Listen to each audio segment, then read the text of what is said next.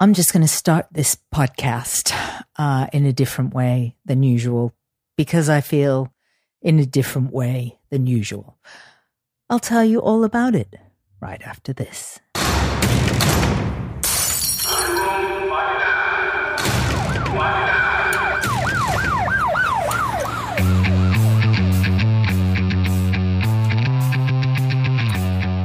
Well, what do we have here? This strange tone of voice that's not perky and podcast hosty like usual.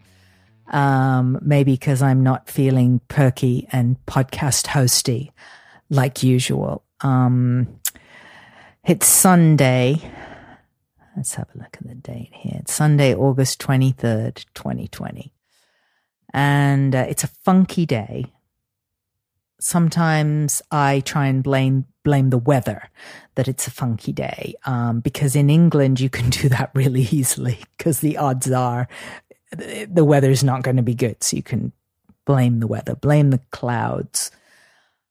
But I'm in California and the weather's frankly awesome. So it's a little bit hard to blame the weather here. I'm also staring at the most awesome California view.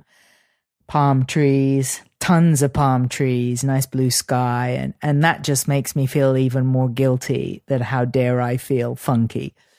How dare I feel nothing but complete unwavering gratitude for being able to look out of my windows and see blue sky and palm trees. So I thought we'd just talk a little about being funky today and why I feel funky and see how you guys are doing since we're several months now, what feels like months into the global pandemic. Certainly, I would say in my life, I don't think I've known the world to have so much uncertainty, and I feel it etching into my psyche, this uncertainty. I feel it from other people. When I brave it out to go to the grocery stores, and there's just this like tension, and I can feel people worrying about things, which I don't blame them, you know. You might be worrying about things. Maybe you're feeling like a statistic because you've lost your job, or maybe you haven't lost your job, so you're feeling guilty because a lot of people have lost their jobs. I not to blame Jessa, but I'm totally going to blame my lovely colleague and fellow podcaster, Jessa Reed, because I just happened to tune into one of her podcasts. I hadn't listened to her for a while. And the thing that Jessa Reed and I have in common is we both had near-death experiences that were extremely life-changing. And mine was 2012, February 2012. And it was at the time, it just changed everything for me. If you've listened to this podcast before, you've heard me speak about what happened. If you haven't listened to the podcast before, just check out. I have a page that just in a nutshell describes what happened to me. February 2012, blood pressure crashed, went icy cold. Took a while to figure out I'd had a near-death experience. I think everybody present thought I had food poisoning for a bit. And then I started to speak scientific information. And then I spent the next 16 months researching the scientific information only to find that everything I'd said was exactly true. And I've since had a lot of scientists on the podcast. See, even my brain's a little fumbly today. And you know why that is? It's trauma. Trauma scrambles your brain. And I have had so much trauma over the past few months, and I've learned what it is to be re-traumatized. I've got official PTSD, which is strange. It's not the first time I've had PTSD. So this is a re-traumatization of a time that I was diagnosed with PTSD. And what I've learned about re-traumatization is that it can happen on a dime. if something just reminds you of a traumatic thing that happened in your life. And that's what's happened to me is I got re-traumatized last year. And man, has it sucked. It has been brutal and horribly as well. The PTSD was even at a heightened power than it was when the original incident and then the trauma of the aftermath of the incident occurred many, many years ago. It has sucked big time. I've had a stutter for one. Here I am, somebody who's always been comfortable speaking. I've been a performer now since I was like 12 years old. And I've had a stutter, and I have had what they call myoclonic movements, which is where your body moves and there's not particularly a reason why, but what's going on is stuff in your brain, and your brain perceives a threat, and so it can jolt your body. And for me, it's been like I've had little electrocutions going on and my body has just jolted, and it was really bad. It's dying off now a little bit, but it's just been horrible. It's been awful for my partner as well that I've lived with, who's been so patient with me. He's had to change everything about how he exists so that he doesn't trigger all these strange things that have been happening to me.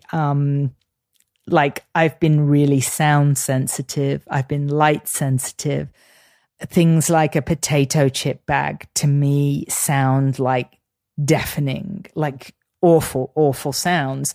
And then the strange thing is, though, things that would normally be annoying, like somebody's leaf blower or a lawnmower, those are not causing a reaction with me. It's all been very, very strange. White lights bother me big time.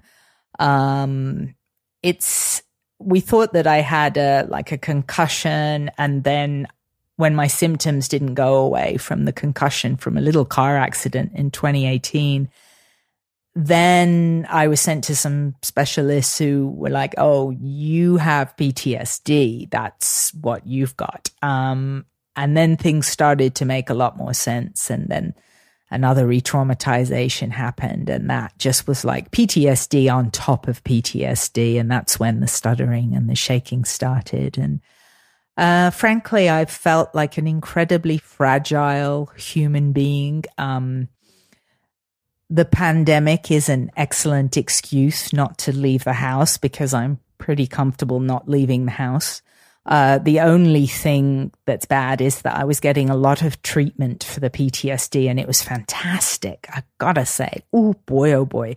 If you've never had cupping, it's literally one of the favorite things I've ever had. I think people first heard about cupping when Gwyneth Paltrow posted some pictures of her with little cups on her back years ago. And it definitely looked pretty hocus pocus. And I'm the first one to say I did not think that there'd be anything to this stuff. But it is really, frankly, hocus pocus. It makes you believe in hocus pocus. So I go to before the pandemic, I was going to this, acupuncture guy, and he very casually was like, oh, I do cupping. And so he heats up these little glass jars, and you lie on your front, and it's like you're going to get a massage, but instead he drags these little glasses, like these little, almost like shot glasses over your back, and he's heated the air with a little flame, which definitely makes it even more hocus pocusy. So you hear that little shh of the match going, which is very it's like you've got some voodoo going on in the room about you. And it's frankly very soothing to hear a match go shh. And he puts the little cups, and they suck your skin up into them. And what happens is it draws the blood. It's pretty gross. It draws the blood into this bulge inside of the glass. And then he artfully moves the little cups around your back. And the first time I had it done, I came home and I looked at my back in the mirror, and it looked like I'd had just literally some terrible beating on my back. It was awful. But here's the neat thing. the doctor said to me, it gets the toxins out of your body. And I thought, this is like those little foot pouches. Who hasn't been suckered into buying those little foot pouch things, and you put them in the water, or you strap them on your feet and they go black, and it's supposed to be all the toxins, except it keeps on going black. Like you could put it on a baby's foot and it would go black. So I thought, this is some hocus pocus. But then I went back for more cupping because it was incredibly relaxing, which is great when you have a trauma. Anything that relaxes you and stops that cortisol from pumping out into your body like a flippin' fire hose. I even hate that I just said flippin'. Like that sounds, I swear I've met people who've said flippin' like the way that I just said it, and it's really annoyed me. So I'm annoying myself right now. Anyway, I had the cupping done multiple times, and what started to happen was less bruising was showing up, but he was still pressing hard and dragging the cups around. And I was like, wow. And I said to him, why am I not getting the bruises now? And he's like, the toxins are gone now. You don't have much toxicity in your body. So there is something to the cupping. I definitely vouch for it now, but big time did it put me in a restful state. And I was having acupuncture for the PTSD, acupressure, and just all these things to help me relax and breathe and just feel calm and feel safe. And that's the biggie, is I haven't really felt safe since this whole re-traumatization. And when you don't feel safe, you suddenly realize how incredibly precious and valuable it is to feel safe, because I have not felt safe in my own skin. I've lived in this state of fear now for quite a long time, since this re-traumatization and the PTSD diagnosis, and then the pandemic happened. Now that's just really what you want when you have PTSD and you already don't feel safe, is the fear of bumping into a neighbor and catching a terrible disease. It didn't bother me so much that it made me stay in the house, because of course that's the safest I feel. Just stay indoors. Nothing can happen then, right? You just don't go out into the world. I'll just live like a hermit forever. That's how I've been feeling. But of course, because of COVID, I wasn't able to go out and get acupressure and all my beautiful cupping and have my toxins sucked out and relax myself. I'm going to adjust this microphone. It might make a bump. And this is the other thing that's also come into being traumatized, is this terribly unbreakable perfectionism, because it's this need to feel control over things and make things perfect. And we just can't make things perfect. And it's so hard. And that's why it keeps taking me such a long time as well to do a podcast, because I've realized that I want things to be perfect and they just can't be, and they're not right now. And how can anything in the world right now be perfect? It's just impossible. So all these little things I would think of, like, I'm going to have a sound glitch in my podcast. I can't put it out with a sound glitch, or it's got to be perfect. I've got to have my notes all perfect. I've got to have everything perfect. Maybe there'll be an echo in the room. I'm in a different room than I used to be. And to just let it go. And in this funky day today, I'm like, just going to sit and talk to you.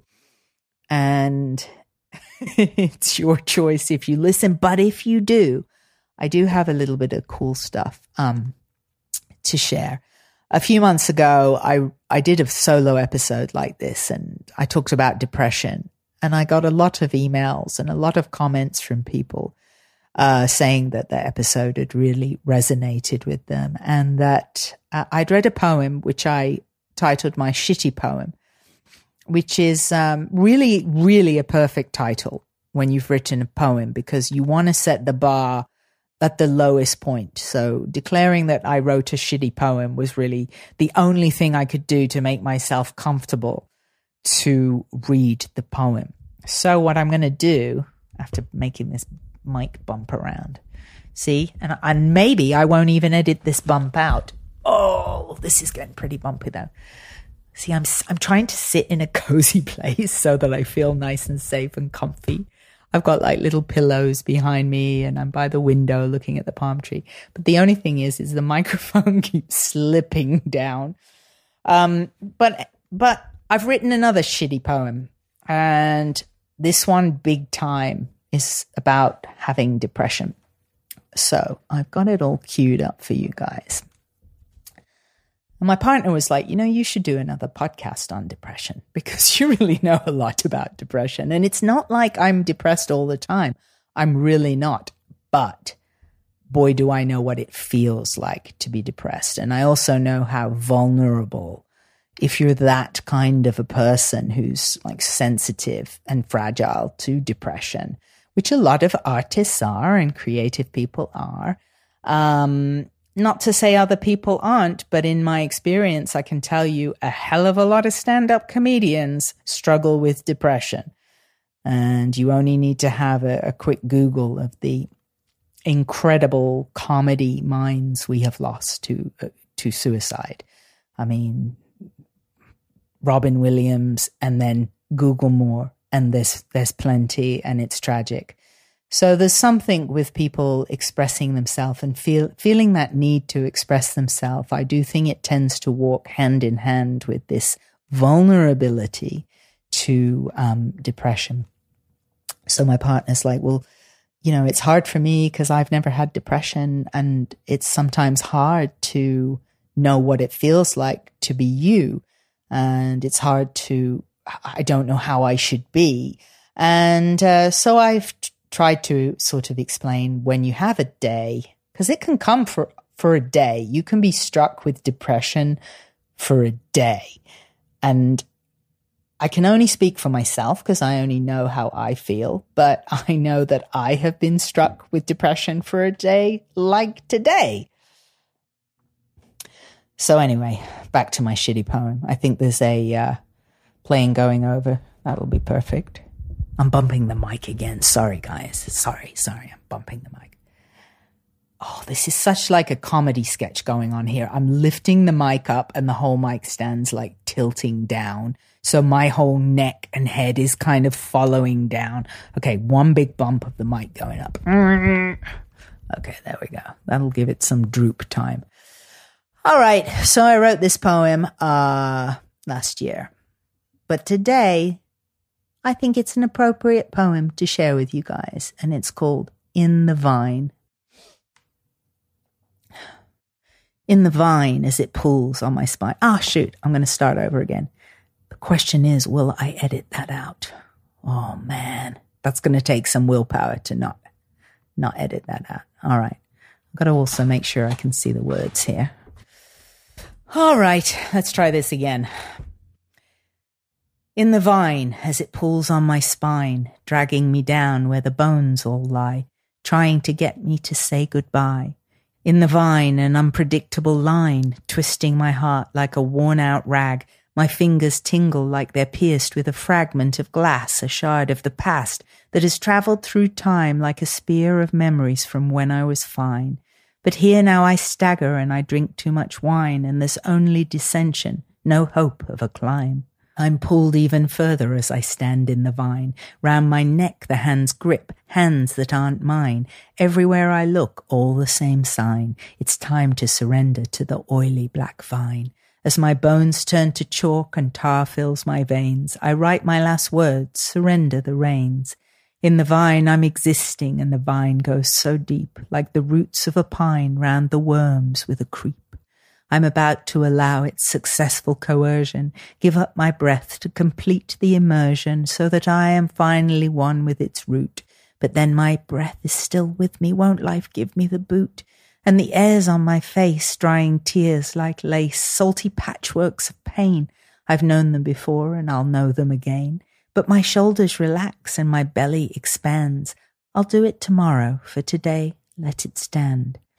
And as hours turn to days and days into weeks, the lace fades away and there's only my cheeks, dormant and calm, lips heavy and still.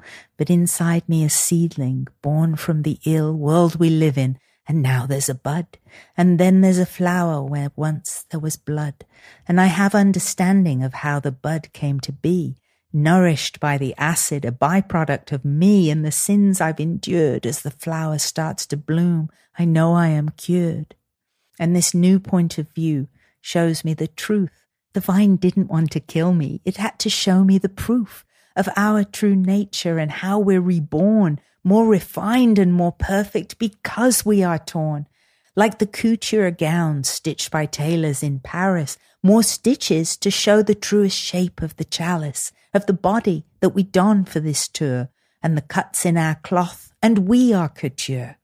And on my chest an insignia, like a medal of honor, shaped like a vine, gripped tight upon a heart, like a wreath made of thorns to keep open the wound, so as not to forget that pain is part of who we are. And when we think the vine's pulling us into the ground, its root anchors us steady, so our self can be found. Yes, the vine has a root, like the tallest of trees, and when our leaves have all fallen is when we are free. When we think we can't lift our heads and stand tall is when the vine's roots have run so deep that we will not fall. There you go. So that's that. That's what depression feels like. And then it's gone. Poof. And you know what can help depression be gone is thought. And I was thinking about this today when I'd gone for my walk. I was thinking thoughts are so powerful. We spend so much time in our world focusing on objects and how to acquire objects and that they are going to make us powerful.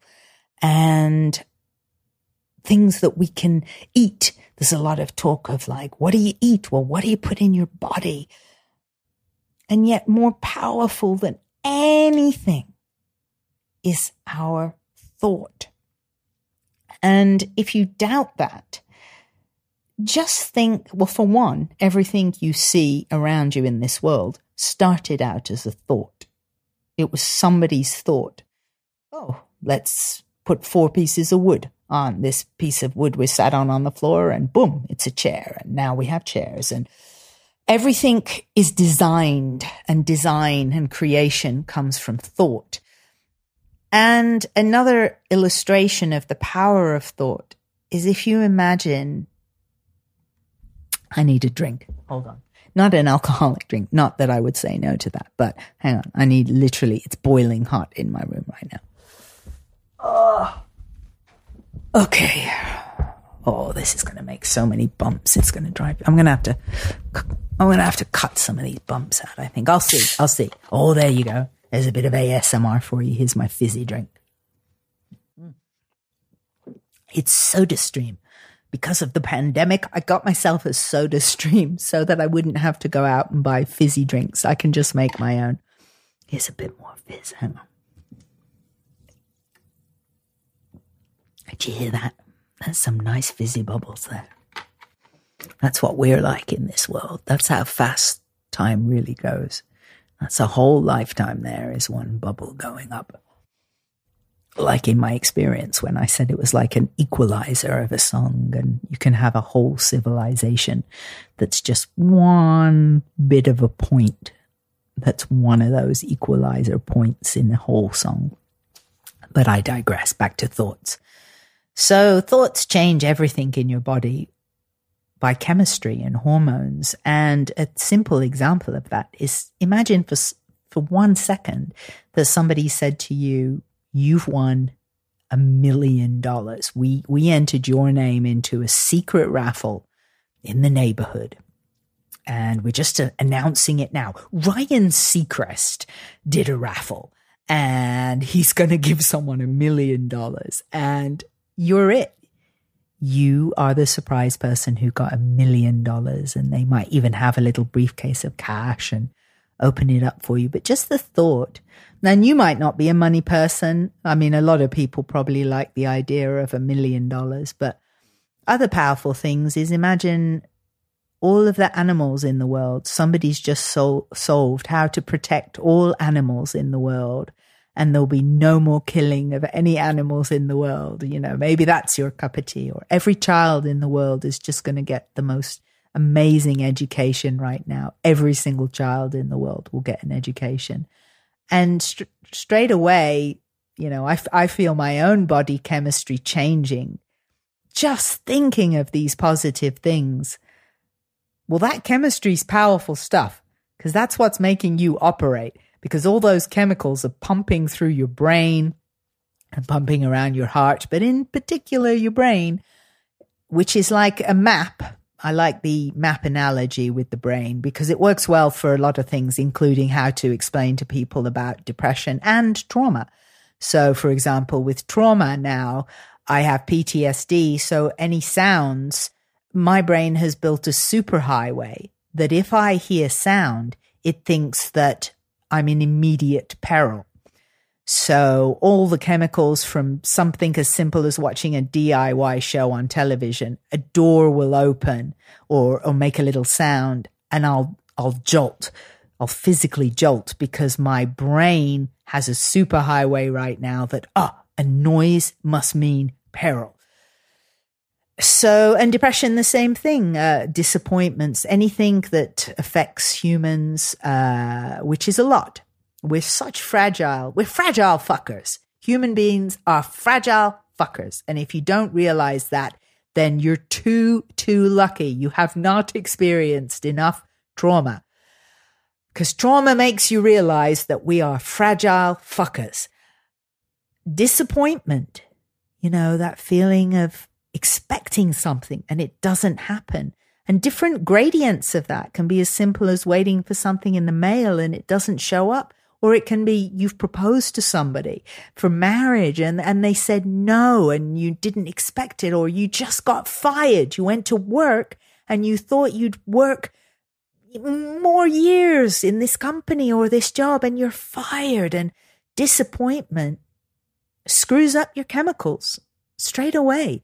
And that's our thoughts, though, that build the playground for those disastrous events like disappointment and letdown to play in. The playground is built by us, by our expectations. So we naturally think, I'm going to go to work today and I'll probably be doing this for many years. We don't ever sort of casually think, well, I'm grateful that I have a job today because I don't know how long this is going to last. Most of us don't think that way, you know, and it would probably be a very healthy thing if we did, because expectation is the root of so much pain. When you think about it, heartbreak.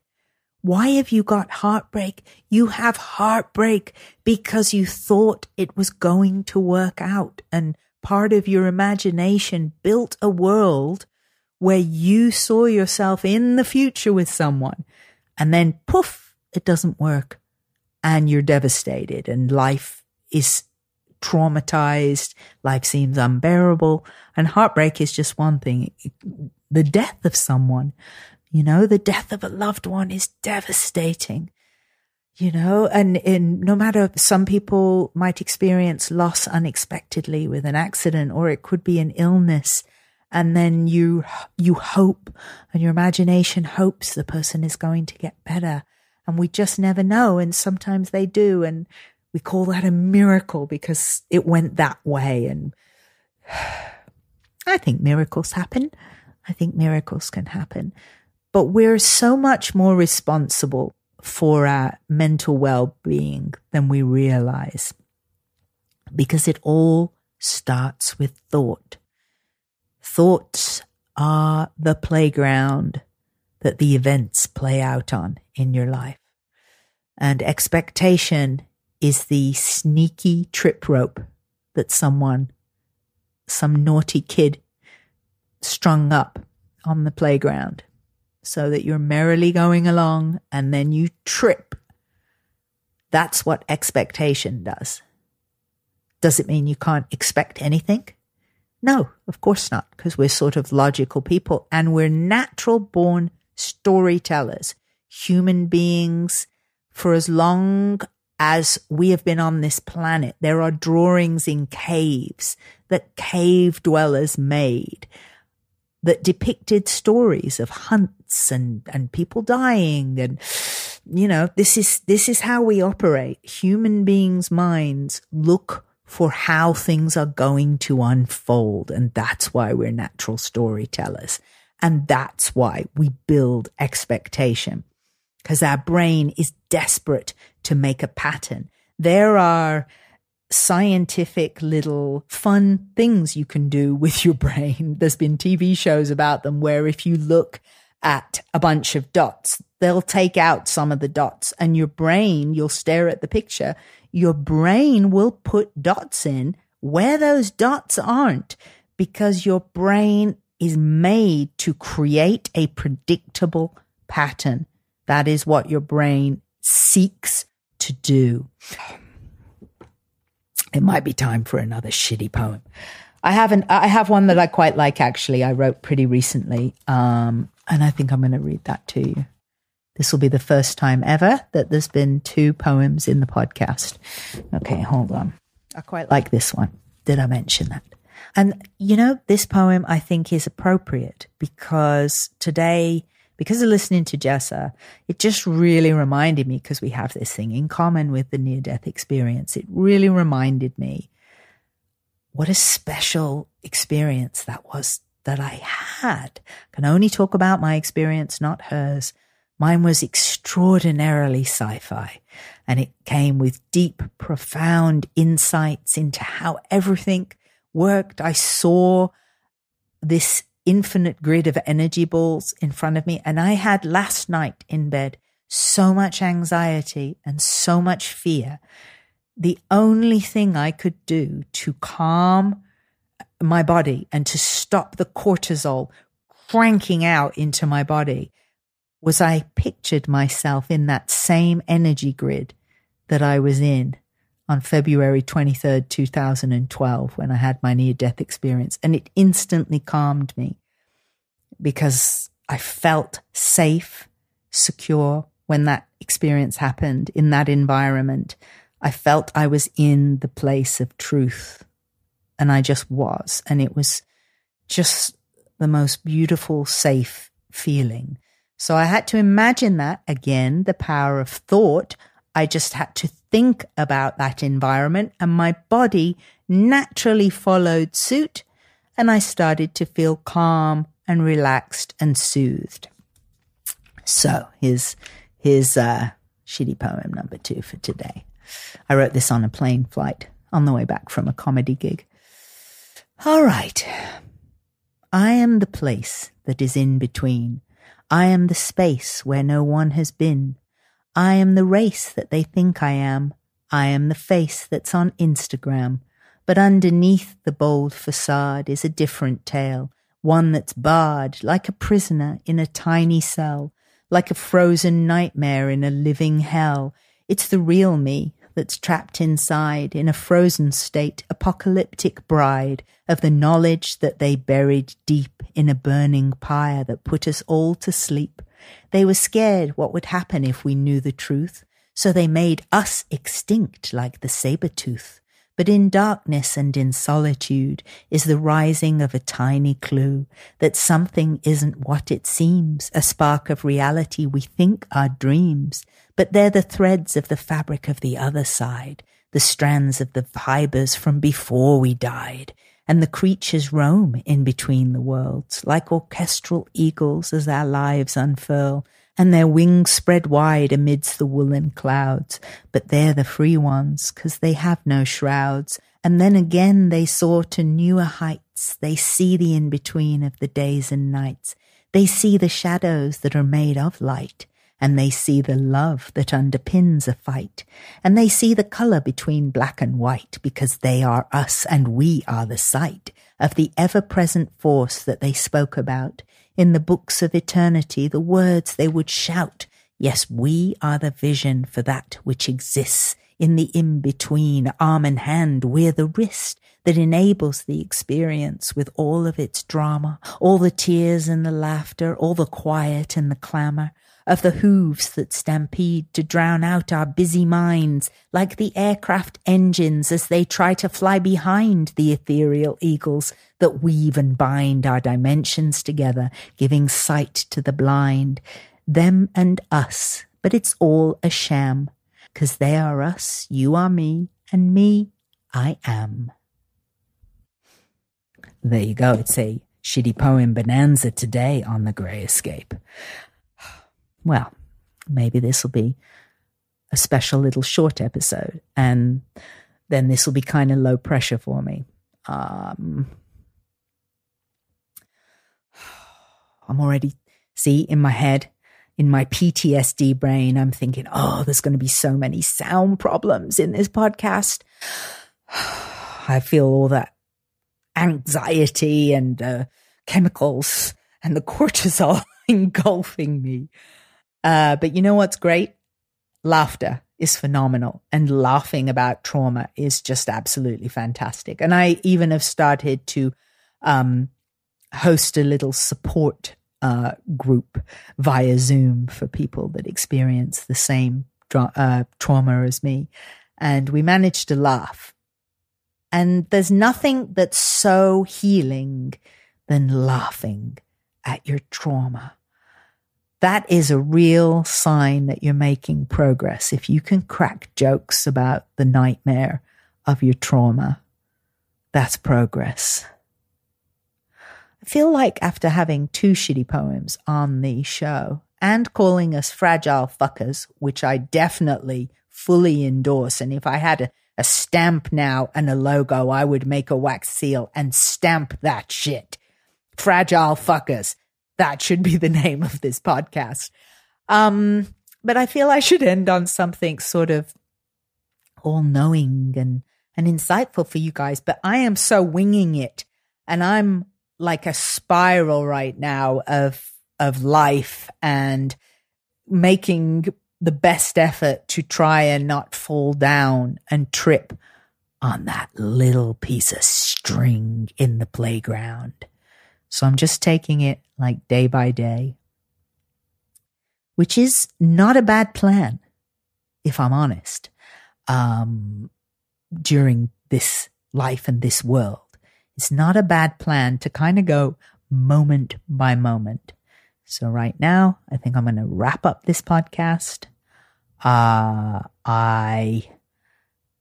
feel kind of really sweaty, not to be gross, but it's boiling hot in the room that I am in because I switched off the AC because my perfectionist PTSD brain didn't want to have any sound of air coming into the room. This is where my well-being sits in relationship to this podcast. It was more important that you guys get better audio quality than I be able to breathe.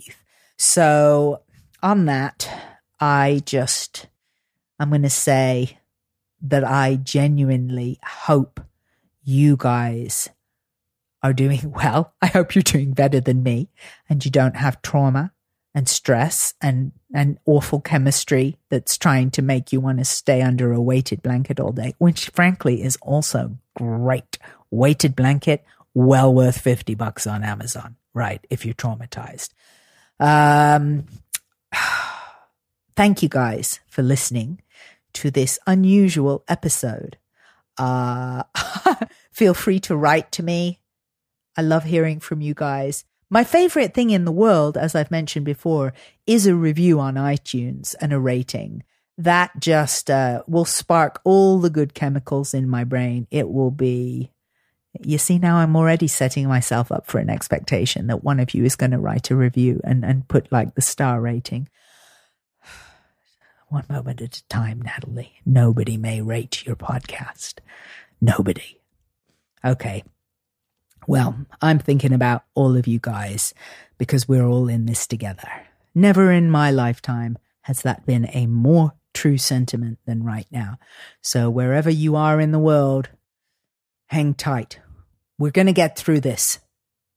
Go buy a weighted blanket. Oh, see? I can't even wrap up. Oh.